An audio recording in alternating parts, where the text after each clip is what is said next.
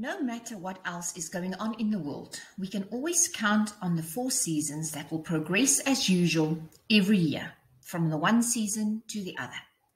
The same concept holds true in business. There are four seasons: spring, summer, autumn, and winter, that all businesses cycle through. Each season will run for a period, but the rotation throughout all four is unavoidable. I would like to share with you today a little bit of insight and a little bit of knowledge that I have acquired through reading all the different articles that I spend time to familiarize myself as to how my business is actually just a normal business. I think as honeys, we can very easily forget that we run a normal business. And by reading a lot of articles, I always sit with a note pen next to me and I write down the key principles or the key points, and then I translate them and what they would look like in my business. I always say I honeyfy them. So today this presentation will be slightly different as to what we usually do. You will definitely have to take your notepad out, as I have not outlined in my presentation all the notes. You would have to make notes as they come up, because I believe one of the most important parts is that we need to take responsibility for our own business and we need to treat it as such. I think a lot of people, specifically in our business, make a lot of wrong decisions because they do not understand that their business, even though it's a direct selling business, it is their own business, but that it still runs on normal business principles, which also means that we have to adhere to the cycles. I don't know if you ever try to get yourself out of winter. You can't, because you don't have any control over it. You have to wait until the season change. And I think that is the key part that I want to share with you today. Let's go back to farming. So in farming, spring would be when you would sow seeds and plants will begin to grow. Summertime is a time of rapid growth when healthy crops takes off and everything is in bloom. Autumn is then marked by abundance, when you have harvest, you store your crops. And finally, winter is slow. It is the quiet season where you live off the harvest you have worked so hard to cultivate until spring comes again. To build successful businesses, you have to learn to run your business according to the season that it's in. If you treat all seasons equally, you'll get to a point where you realize that actually you are misunderstanding your business. And usually when you misunderstand what goes on in your business, that is when you start making a lot of wrong choices. If you treat all your seasons equally, you will be unprepared for when the other season inevitably arrives. It is like running on a treadmill, losing your concentration, and then you have to paddle and really run to catch up again. I can remember how we felt the effects of the 2008-2009 recession. Some businesses got hit hard that winter because that's when we entered into a winter season. But about 2 seasons later, we were all able to recover our financial footing. Others either went bush and hadn't fully recovered before the COVID pandemic knocked them down again.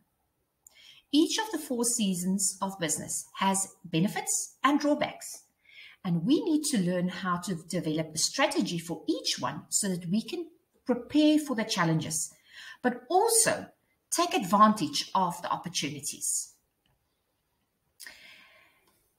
Gary Gustav says in his podcast, Spring Has Sprung, and he says, well, the signs of life and growth are everywhere in the natural world. We may not be experiencing the same signals in our own businesses. And that warrants asking ourselves a question. What season of business am I in? Businesses, like life, he says, is cyclical. And as owners, we must navigate all 4 seasons and stages with confidence, no matter what season we are in. It shall soon pass into another. We may stay in certain seasons longer than others, but eventually everything will shift and move forward. Now, this is incredibly useful to remember, particularly when things feel stagnant or stuck. Instead of fighting against it, What if we can work its rhythms and knows what the gifts are and that we can draw from them no matter what season we are in to prepare us for whatever season will follow? Conversely, if we are in a season of prosperity and busyness, we may feel gratitude for the success we experience, but we might be a little bit tired, and the idea of keeping up the pace can be quite overwhelming. Knowing that another slower season is likely upon us will give us the stamina to ride out the busy season until once again we can rest and restore. Here's what's important. Our business seasons might not line up with natural seasons, nor with the seasons of our peers and our mentors. The people around us might be reaping the harvest of fall, while we are still nose in the grindstone doing hard work in springtime. Our season of rest might take longer than our fellow business owners. If we are creating something entirely new, we might be spending more time in the spring before it begins to bloom in summer. We cannot force the next season. It comes when it's ready to shift into it. And trying to rush it not only robs us of the learning and the gifts of the season we are in, but it will also add a whole lot of stress and uncertainty that compounds feeling stuck in the season that we are in. And I think this is one of the most important things that I want you to grasp right now. The season you are in might be different to that of your team. When I say your team, as a team leader, your fellow team leaders around you will be in different seasons. You might be in a different season from your mother team leader, and you need to be very aware of it. Let's talk about spring. After a difficult economic winter stretching throughout most of 2020 and into 2021, we are entering a new spring. So I'm reading now from an article that was published from a Forbes magazine in August of this year. Now, it's a current publication. They say many companies have gone out of business or into debt. Others received government assistance and remained afloat and need to recapitalize very quickly. Only the strongest have survived, and the marketplace is much thinner than it was a year or two ago. Spring is the beginning of a new economic cycle. If you survived the winter and have managed to maintain some cash reserves, now is the ideal time to scale your business. And what he means by scaling your business is he asks the question, what is your roadmap for growth?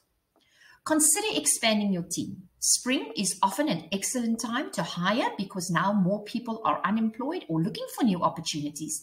And you might have a good chance of recruiting good talent without paying top dollar. Because spring is a season of planting new life, be sure that you are planting the right seeds. This is where clear, focused plan will serve you the best. Yes, you've got the energy, the vitality, all of that is in your favor. But if you simply throw the seeds without a clear vision for what you are planting long term, you will find yourself working much harder. Spring is a season of possibility, of ideas, and of action. You've got a renewed sense of energy and drive, so use it well over the coming months. Consider doing a 90-day sprint where you go all in for short bursts of focused work to bring a new project to life. This is the time to create and make, to capitalize on the plans that you've already mapped out. Create a space to make your big ideas happen. And what I would like to maybe point out for you in this point is each one of us runs this little marathon differently than the other. Some of us are marathon runners, which means you can go into a plan and you can steadily keep at your plan constantly without falling away. I know many people in our business and they are very successful. Then there are the other athletes. They are the sprinters. Now, sprinters I would define as people that have got a great plan, put it into action, but can't keep the momentum going, take a break, and 2 weeks later, launch a new plan or launch a new strategy. Now, I can tell you today that neither one of the two is better than the other. It is about knowing which runner you are. Are you the sprinter or are you the marathon runner? For instance, myself, I am a sprinter. I can hit a new plan. I can take it full out, but I usually know by 2 weeks later, I've lost my steam. And in the past, that used to bring a lot of judgment over me because I felt like I failed. I would measure myself against the marathon runners, and I always felt that I have not done right in doing a sprint and then getting to a stop. Now I've learned to know that in those periods that I run out of breath is actually quite good. Because after I take maybe a 2-week break, doesn't really matter what your break is, and don't measure yours against mine. This is just my rhythm. I know that I'm good to run a good 2-week sprint again. So what will we focus on in spring things? Things like recruiting, in markets, innovative incentives, team meetings with a twist. If your business is into spring right now, you want to go out there and be as pretty as a fruit tree would be. Come with possibility, come with innovation, come with new ideas, and just bloom. Bloom there where you are planted. And then we get summer. Summer is the best time to maximize your revenue. The old saying is, make hay while the sun shines. That is your summer motto. The market is strong, which means you've got a few more competitors to maybe keep your eye on, but people are spending money again. Invest into your business growth in this season. Nurture the seeds you have planted in spring and focus on making and saving money for the future. Look at different avenues for expansion, whether you are continuing to hire or maybe exploring new acquisitions. Business is in full bloom and finally not flourishing in your summer season. You would be watching the small seeds of growth growing up before your eyes. Inside our business, it will always be growing and thriving, and you would be feeling great and proud of your efforts. And while you are likely to be slowing your pace, maybe just slightly than in the spring, you will still be working hard and you will definitely bring a number of your goals into completion. Summer is the time to nurture, to tend the growth, and if you really want to continue to thrive, you will not allow your success to die on the vine of unwanted pests or rough weather. Don't relax your guard in summertime. If you were a farmer, you would be walking your fields early in the morning to see if on the outskirts there is not something that is growing on those crops right outside on the perimeter.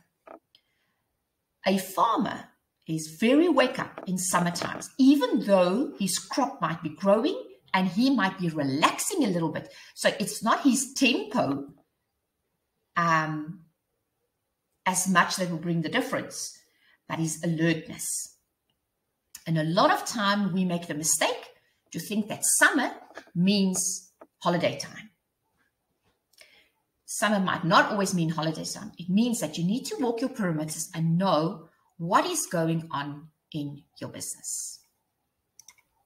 So in summertime, it's about watering, it's about light, and it's attention and love. And every now and then, a healthy deadheading session or two will do the job. So keep watering, keep tending, keep nurturing. Your summer season is also the perfect time to tend to relationships and to form new connections. People are out and about and tend to have more time to spend with each other. Get out of the house. Meet people in real life. Follow up. These connections will be your livelihood when summer and fall turn to winter and things quiet down.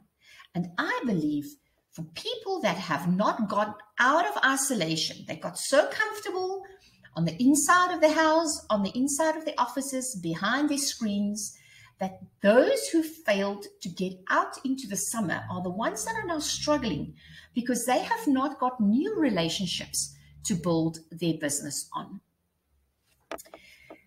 In Honey, I believe that summer things would be training your teams on all levels and even making your training a little bit on a deeper level. Always know that you have got different seasoned people in your team, whether they are sales consultants, whether they're style stations, or whether they are team leaders. So maybe your seasoned style station who's been here for the 3rd year, maybe don't want to be invited to an induction training. but you might want to invite her to one of your team leader trainings to give her that little bit of a deeper sense of meaning. And I believe those are the kind of training sessions where we can influence them to level up. Maybe in your summertime, it would be a good idea to develop into your neighboring town. Maybe get some help in your business. Maybe host a butterfly breakaway. If you've ever looked at how anybody else are hosting those, maybe just team up, ask for an agenda, ask for an idea, and host your own. There's so many amazing ways that you can make sure that summer in your business is a good season. Address the challenging issues, but the most important thing is don't lose focus. You need to stay alert. So then we get to autumn. By autumn, your business is ideally well established and on solid ground. You are in your groove, you're still making good money, and you need to become more cautious about spending. Now, concentrate on conserving as much cash as possible, aiming to keep at least 10% of your turnover in liquid cash. You have to go into winter with cash reserves. A solid financial cushion will give you the breathing space to make decisions with a clear head when winter comes around. Fall is also the season for harvest. It's a time to reap the rewards of all your hard work and your focused commitment. You deserve it. In the season, feel things as close to easy as they can get. We are in the flow, our pipelines are full, our bank accounts feels nicely padded, our network is sitting up and paying close attention to what we are up to. And we can't wait to get up and get back to work. This is our moment to enjoy and celebrate all that we have created and brought to life.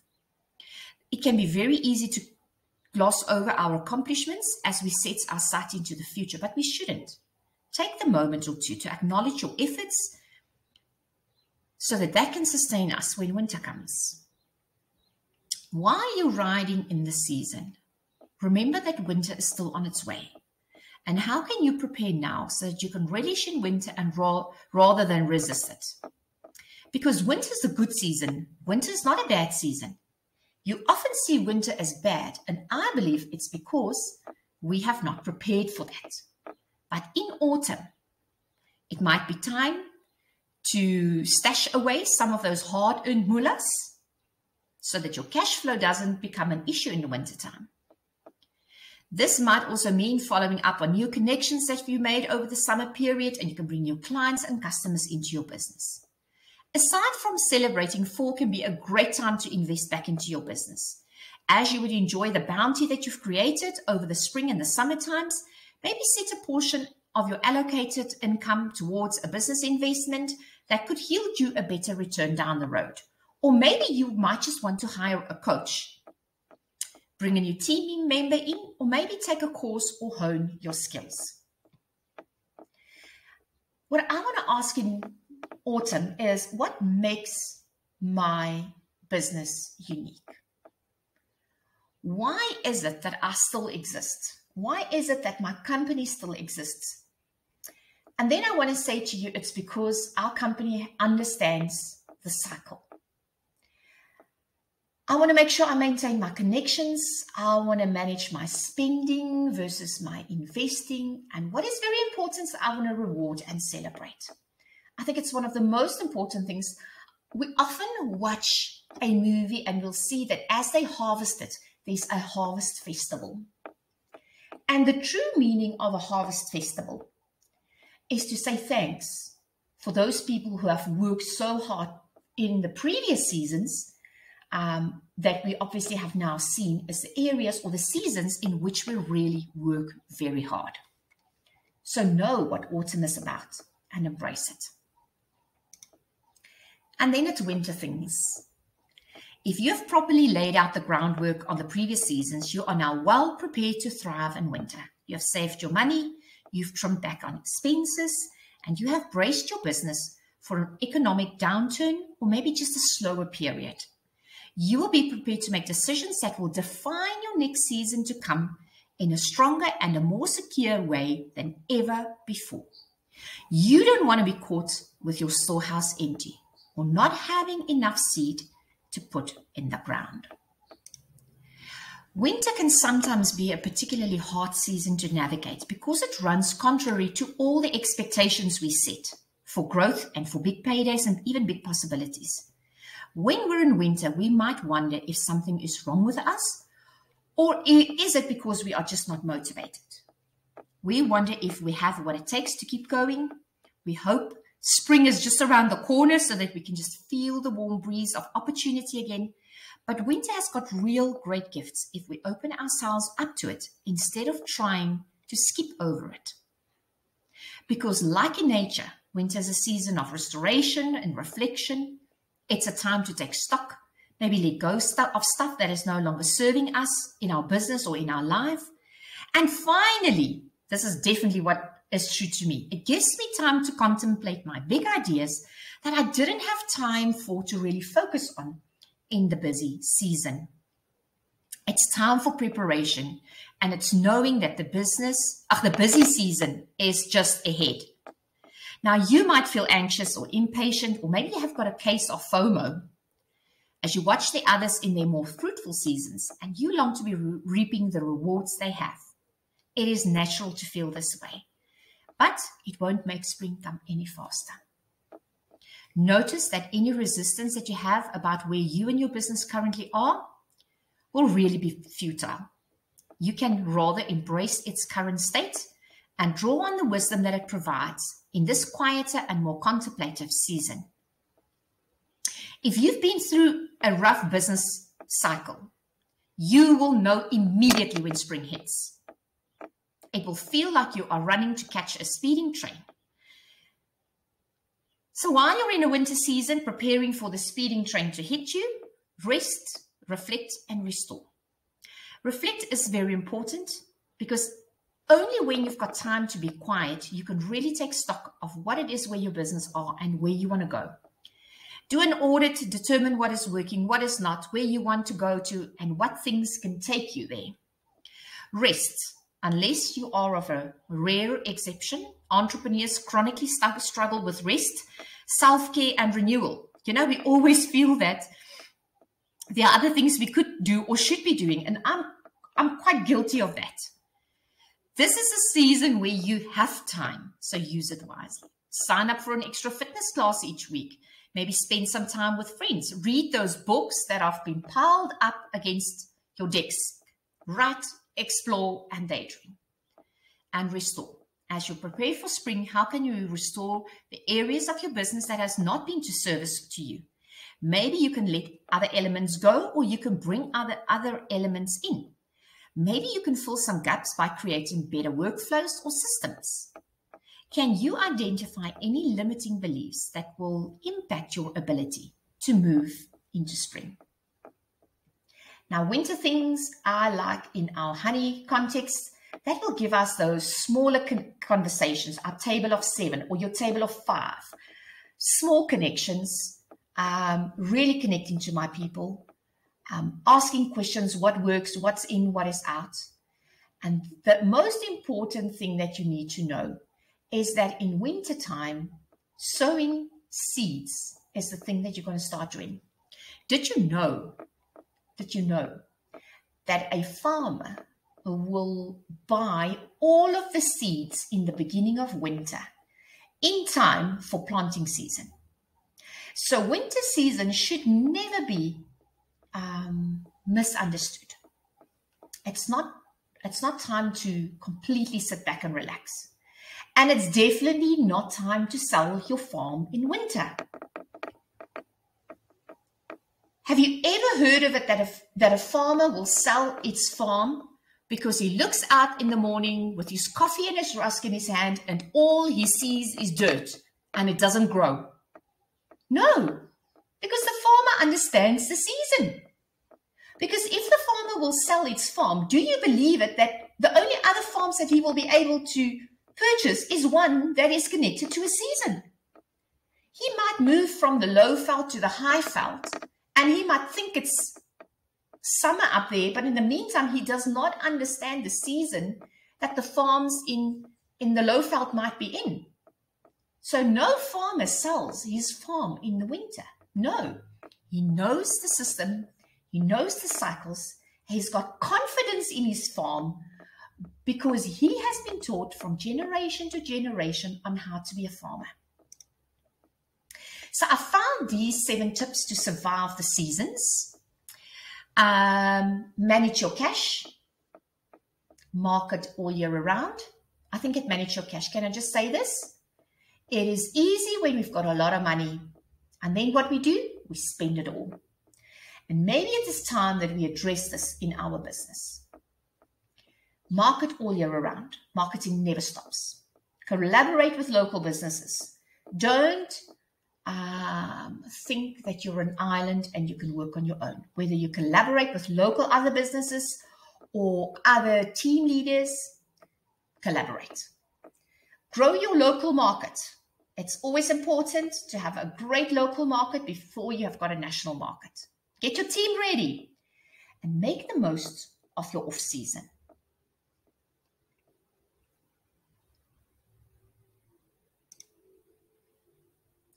I see many people making wrong decisions just because they are not aware of the seasonal cycle of business. I see people running around seeking other opportunities just because they were not prepared. I see those who emptied out the warehouse and now they look blamefully to the winter fields. Do you know that a farmer never, and I mean never, speaks negative over his fields? Because he knows that even if all he sees is dirt, he knows the season, and he was taught this by his father and his grandfather. And that brings me to the most important value of working with a mentor. Somebody who is seasonally trained and has gone through many seasons in business and can give you sound advice. I hope throughout this little session, you have heard something that you needed to hear. I compiled this from these 3 articles, from these 3 websites, and I believe that the information in here is as applicable to you as it was to every little business that these articles were written for. You are welcome to send me any feedback on that. I would love to hear from you. This is goodbye from my side. And may the next season be around the corner. May you be filled with wisdom, but most of all, may you be prepared.